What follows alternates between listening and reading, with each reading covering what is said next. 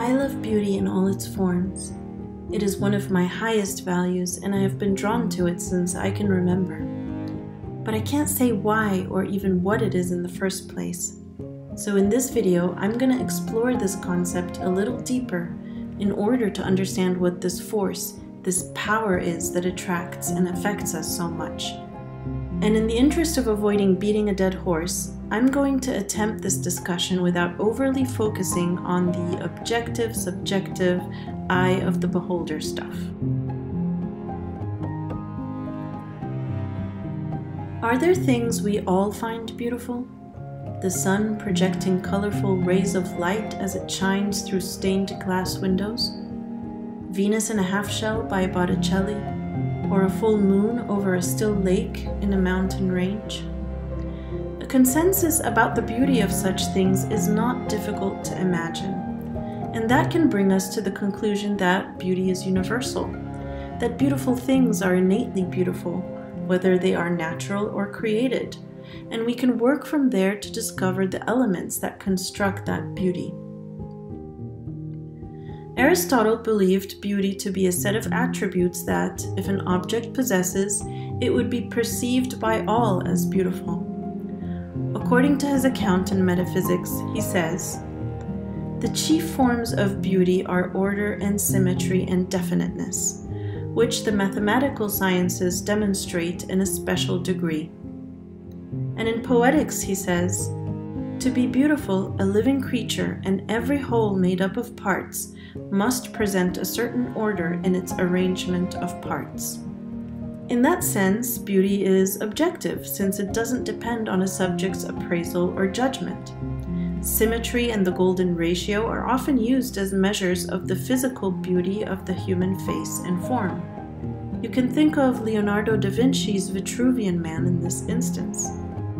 It is also sometimes used to argue that although some beauty standards are social constructs, some elements of physical beauty are universal and timeless, thanks to their mathematical proportions. On the other hand, mathematical beauty is a kind of delight at the simplicity, abstractness, and elegance of mathematics itself, rather than as an attribute that bestows beauty onto objects. According to research we'll discuss in part 4 of the video, mathematical beauty activates the same brain region that lights up when experiencing beauty from other sources.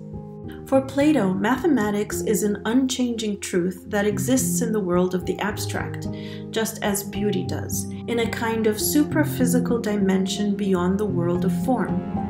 For him, mathematics, as exemplified by the Pythagorean theorem, is an example of what beauty is. In Mysticism and Logic, Bertrand Russell says, "Mathematics, rightly viewed, possesses not only truth, but supreme beauty." This brings us back to Keats's definition of beauty as truth and truth as beauty.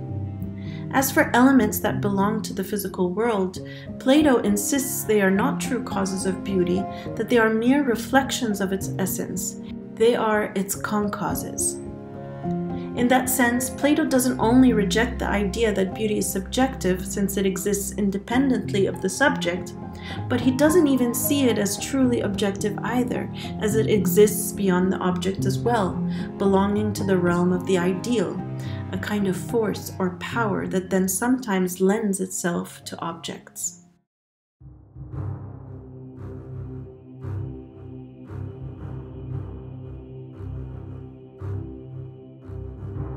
Throughout recorded history, we have myths, legends, and true stories that tell of the power that the beauty of women held over men. And this power can be portrayed as either virtuous, inspiring great works of art, music, and architecture, like the Taj Mahal or Gustav Klimt's The Kiss, or as sinister, leading to war, death, and destruction, like the stories of Helen of Troy and Samson and Delilah. Many philosophies, religions, and teachings ranging from Eastern to Western across time and space talk about the power of beauty and the evils that it causes, not just in the world, but also in spirit. Sadly, that faulty association has caused much harm. Beauty standards have always been a long-reaching arm of the war machine. When those in power sought to stigmatize or demonize a certain race or people, They promoted the idea that their features and textures were ugly. I, for one, spent years of my adult life ironing my curls straight, not for fun, but for shame. I even once considered using a skin lightening cream when I was a child, but thankfully was dissuaded by my mother.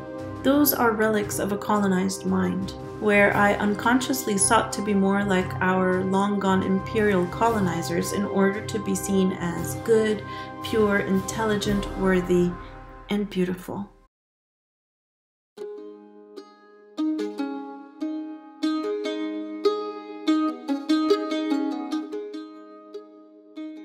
Have you ever heard of the statement, "art for art's sake"? This is a kind of slogan for the idea that art need not be created with a use in mind, that actually art should be divorced from utility, whether that be political, moralistic, or educational. Similarly, the Kantian tradition sees beauty as something we experience with a kind of disinterested pleasure that is separate from any practical purpose. In Kant's words, taste is the faculty of judging an object or mode of representing it by an entirely disinterested satisfaction or dissatisfaction. The object of such satisfaction is called beautiful. On the opposite side stand other philosophers who have passionately argued that utility is what gives objects their beauty, that the beauty of a thing is how suited it is to its utility. This dichotomy is very, let's say, interestingly depicted in Xenophon's Memorabilia book number 3, where Socrates debates the hedonist Aristippus and says, "Everything which we use is considered both good and beautiful from the same point of view, namely its use." And Aristippus then asks, "Why then, is a dung basket a beautiful thing?" And Socrates replies, "Of course it is, and a golden shield is ugly, if the one be beautifully fitted to its purpose, and the other ill." Just as with the objective-subjective debate, this can go on endlessly. But let's see if science can confirm one or other of these views.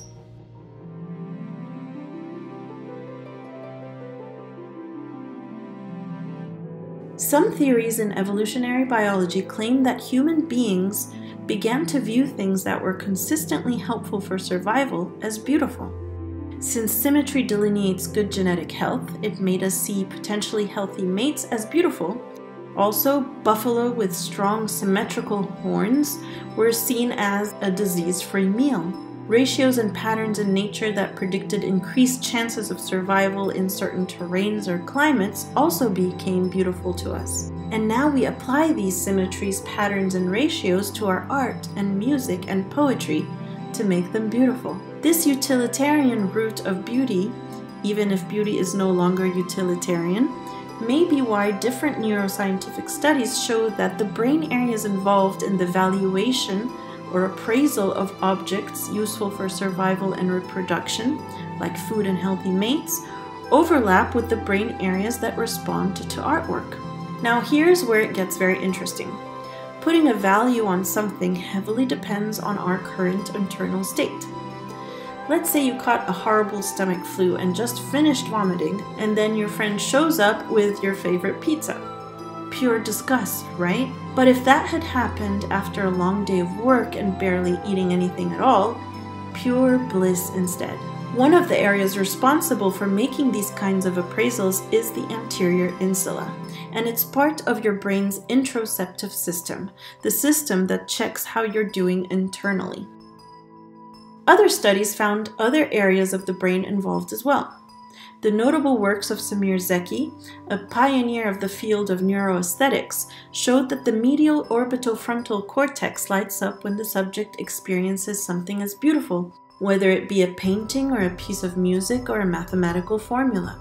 And that this same area is also activated when the subject is looking at something or someone they desire or love very much. However, a recent meta-analysis of 49 different studies with over 900 participants failed to find such common brain regions and shed doubt on these theories, leaving us once again with the question we started with. So I'm now going to spend the last few minutes of this video contemplating more spiritual perspectives of beauty.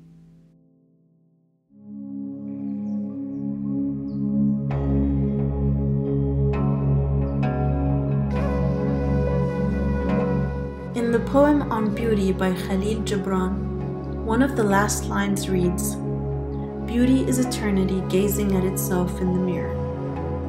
If you agree with Plato's ideal that beauty lies in the realm of the formless, then you might be inclined to see beauty having the quality of timelessness or eternity. Other philosophers added on to this idea by equating beauty with the divine, and that the sensual and aesthetic objects we delight in here in the world of form are just extensions of the beauty of God. Hegel believed that beauty is a bridge between the material and spiritual worlds. On the other hand, some traditions espouse that it is the fleetingness of things that allows us to appreciate their beauty.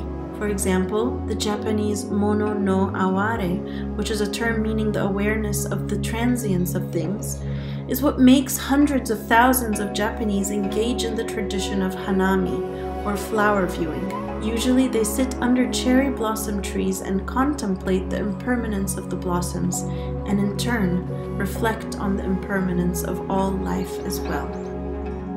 This contemplation is centuries old. For example, there was the silent flower sermon given by the Buddha, where he held up a single delicate flower and silently looked at it in the presence of his monks. All but one of the monks didn't really understand. The monk who did understand, Mahakasyapa, smiled, and his realization was handed down by 28 successors to later become the branch of Buddhism called Zen.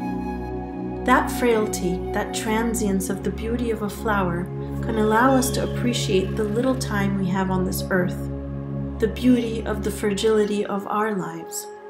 As Edmund Burke, a student of beauty and the sublime, said, "An appearance of delicacy and even fragility is almost essential to beauty."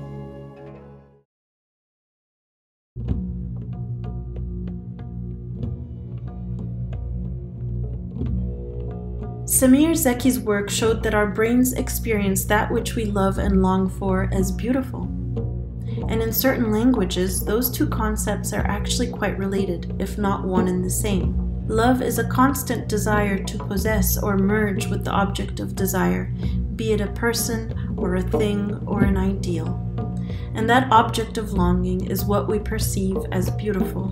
I personally find this idea of love as longing for union to be most hauntingly encapsulated by Sufi poets, whose poems are dedicated to their longing for divine reunion, though in ways that mirror the earthliest of passions. Rumi describes his desire in this vivid way. "Suddenly, the drunken sweetheart appeared out of my door. She drank a cup of ruby wine and sat by my side.